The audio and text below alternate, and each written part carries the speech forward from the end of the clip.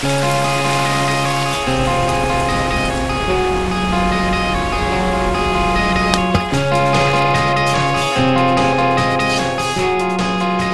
it to any other island in the Caribbean, I think this is the ideal place. Puerto Rico is a beautiful little island which has many hidden treasures.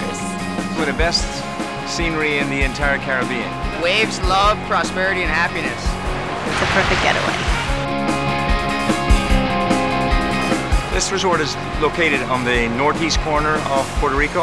It's our first experience to be in a hotel which had a private island that we take a boat every day to.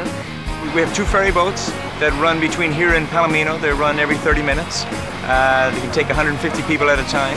Palomino Island is a beautiful 150-acre island with an elevation of 154 feet, and it's one of the best beaches as well in Puerto Rico. Well, Puerto Rico is one of the few places in the world in which you can go fishing really close to shore. We have the advantage of having the Puerto Rican Trench running east to west on the north shore of Puerto Rico. Those are prime grounds for fishing, pelagic fish. I have fished many other places in the world, and I think, usually, I'll go for the Puerto Rican Trench every day. We have ideal conditions to do any kind of sailing. Whether it's on a big sailboat, Fajardo, it's ideal. There's a lot of islands, and there's lots of places to go. Or kite surfing, windsurfing, San Juan, it's ideal.